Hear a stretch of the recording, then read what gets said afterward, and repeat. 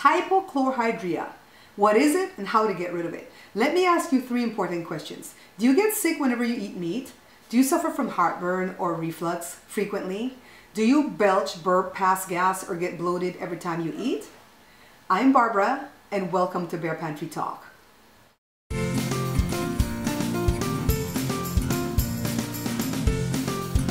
If you answered yes to any of those questions, then perhaps you are suffering from hypochlorhydria, which is just a fancy word for saying low acid in the stomach. Now this feels like a good spot right here for me to go on ahead and put my disclaimer. You guys know I always put this up because I always want you to know that I'm not in the medical field. I'm not here to diagnose any illness or to offer any cure. This is informational only, okay? And also, if you think that you're suffering from low acid in the stomach, you want to go see your doctor right away because they can administer a test to prove it, okay? And the test is called the Heidelberg capsule test. It's a small device that they let you swallow and then they follow it in your stomach and see how much acid you have, all right? So you always want to get the diagnosis first from the doctor before you start treating. So this video is for informational purposes only, and it's only to tell you guys what to do if you've been diagnosed with this. So let's start off first of all by discussing what modern media and the drug marketing campaigns does to us. They lead us to believe that when we have acid reflux disease or heartburn, it's because we have an abundance of acid in the stomach. Now, for those of you that watch my show, you probably already know that I have a video up at the site where I discuss acid reflux disease and what causes it and so on. And you guys know that I subscribe to the belief that it's not an overabundance of acid in the stomach that causes us to have GERD. It's due to the fact that we don't chew our food well. And then when we swallow, we damage our esophagus and our LES, which is the lower esophageal sphincter. And then that's left partially open because it's damaged. Then the acid splashes back up and gets into the esophagus where it doesn't belong. Now, when I had acid reflux disease and I visited the doctor, he prescribed antacids and proton pump inhibitors for me. And I asked him one time when I went, what is a proton pump inhibitor? And so he says, well, in your stomach, you have these proton pumps that pump the acid and stuff like that. And this medication is to inhibit them because they're overproducing the acid. And so my question that I posed to him at the time was, if God put these pumps in me, why would I want to turn them off or inhibit them? Don't you think I'm doing more damage to myself? And he didn't have a response. So I came home and did some research.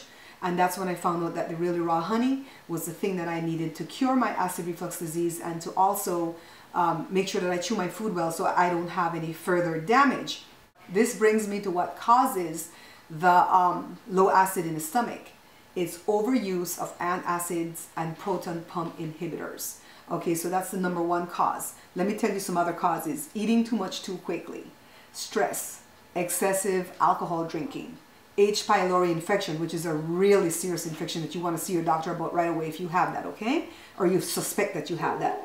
Hiatal hernia and zinc deficiency. So those are all the other causes of the low acid. So we've already covered what causes it. So now let's get back to why the acid is so important. So the acid in our stomachs are so important because it helps neutralize harmful microorganisms that are contaminated in food. It acts as a trigger for the other crucial players in digestion like pancreatic juices, hormones, bile, etc. It activates extremely powerful digestive enzymes that break down protein structures so our body can use them in the most basic building block form, amino acids. Now you may wonder why the acid can stay in the stomach and not cause any damage, but it damages the esophagus, right? We already told you the lining of the esophagus is very thin and it's not made to harbor the acid, but our stomachs, on the other hand, is lined with an alkaline mucus that protects it. Now I'm sure you guys have heard a lot of people talk about an alkaline diet and an acidic diet. I don't want to get off into that right here, okay? But I just wanted to tell you the importance of the acid in the stomach. So now let's move on. The important thing I want you to remember is that low stomach acid is often the starting place for a whole host of other digestive problems, all right? So let's go over some of the symptoms of low stomach acid. Extreme fullness after meals. I mean, you can eat like a peanut and you're gonna feel like you went to the buffet restaurant. That's a sign right there, right? Belching, and belching is different than burping. Burping is a little pass of the gas. Belch is like that. And then heartburn, gas or flatulence after meals, indigestion, Vitamin B12 deficiency, and the only way you can figure that out is go see your doctor to see if you're deficient of that, all right? Aging due to malabsorption. I mean, you're going to look older than you actually are if you're not digesting your food well. Food allergies and food sensitivities. Anemia, constipation, diarrhea, skin problems, weak nails, and the most ugliest one that I hate is tasting the food hours after you've eaten it, okay? So that means the food is still sitting in your stomach. It didn't get dumped into the small intestines, and it's still sitting in your stomach, and it's becoming rotten and just rancid and just ugly, and that's what makes you feel so horrible, okay? So now, after telling you all this horrid stuff, what it is, what causes it, what the symptoms are, let's get into quickly the remedies. So the first remedy, you need an alkaline diet packed with vegetables, and you can Google that to find out what the best alkaline diet is and try to follow it as rigidly as you can, okay? You need to make your meals smaller. So just get like a salad plate and put the stuff on it, and don't pile it high like that, because some people, when they can't go this way, they go that way. Just put enough, eat, and just know that you can eat again in the next hour or so, okay? You need to omit fried foods, fatty foods, coffee, caffeine, sugar, white flour, artificial sweeteners, processed food. Yes, people, everything that makes you happy and gives you great joy, you're going to have to get rid of that. Say bye-bye, okay? I suggest that you remove the things one at a time, all right? So just don't make yourself so upset and sad by removing everything one day. Remove them one at a time. See if you remove something and you feel that much better, all right? Then start keeping a food journal, and then write down whatever makes you feel worse, whatever makes you feel better, and then that way you can know what to add back in and when. Because when you start adding back some of the foods in, because you can't stay off of fried foods for the rest of your life, but you want to kind of stay off of it for the most part, you know what I mean? So if you add back in fried foods and you get really terribly ill, then that might be the motivating force for you not to add back in fried foods again, all right? So if you have low stomach acid, you might find it beneficial to do the following, okay? Drink 4 ounces of fresh juiced cabbage juice every day. This is where a good blender would come in handy.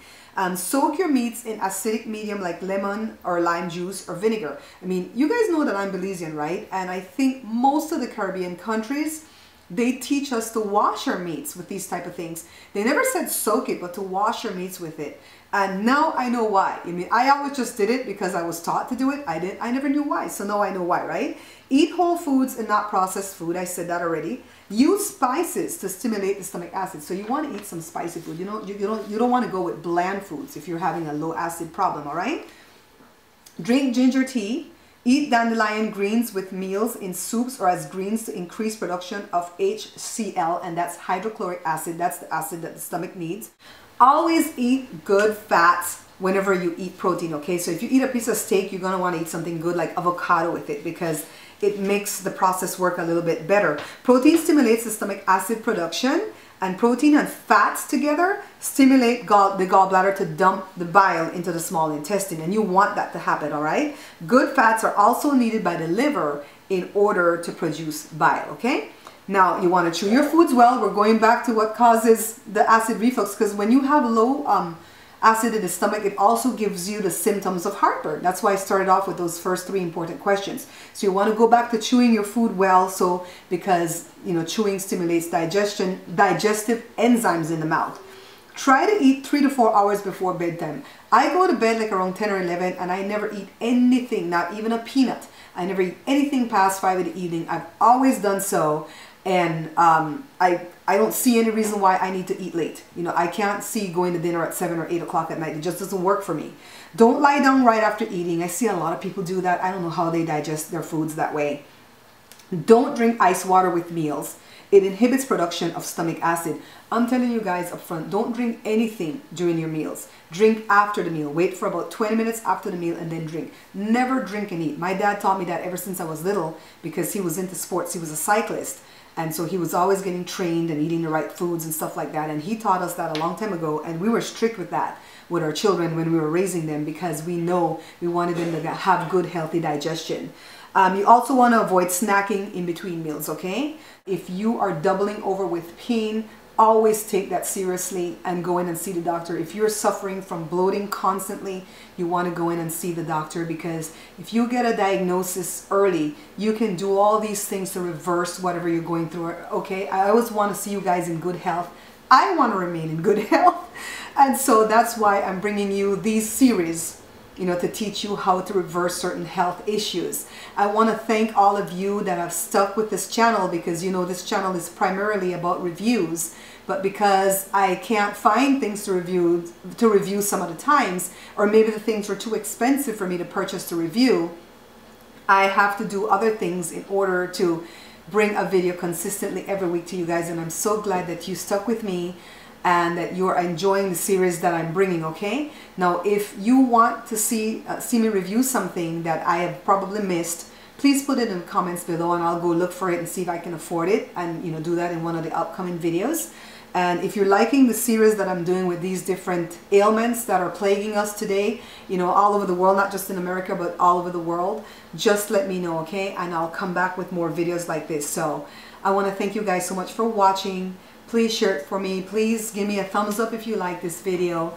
And as usual, take care of yourself, and I'll see you next video.